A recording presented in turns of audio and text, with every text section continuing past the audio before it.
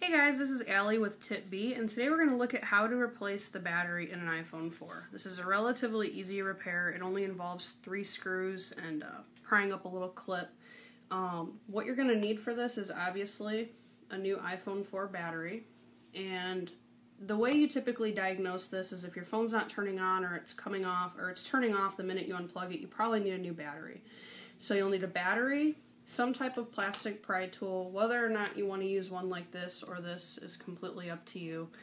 I typically use both for different things. A screwdriver, and depending on what iPhone 4 you have, you might have 00 Phillips screws down here if you have an older iPhone 4, or you're going to have security screws, which are pentalobular screws, and they're 5 points, so you'd need one of the security screwdrivers, which you can also find online. This phone is an older one, so it's got just the regular 00 Phillips screws down here. Make sure the phone is powered off before performing any repair, obviously. And we're just going to remove these 2 dot connector screws down here.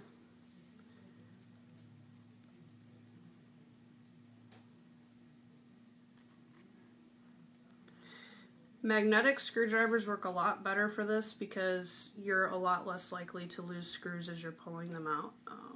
Or just buy a magnetizer, demagnetizer. You can get them online for about $5 or $6, and you can magnetize and demagnetize screwdrivers as you want.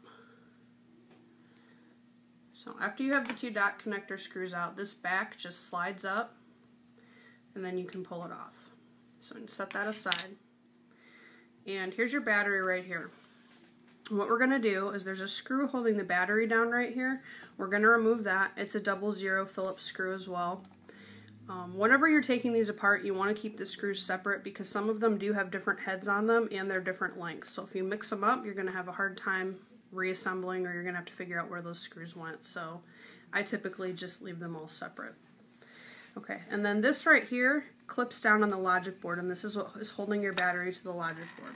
So all we're going to do is take a pry tool. I typically use one like this, a spudger tool that has an end like this and like this. This fits perfectly underneath here, and you just want to pry up gently until that clips off. This right here grounds your Wi-Fi antenna. This might slip out a little bit, and you're going to have to pull it off anyway.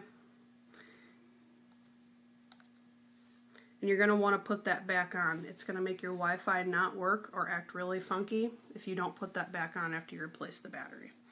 You have a little tab here to pull up on the battery. I don't use these. They typically tear.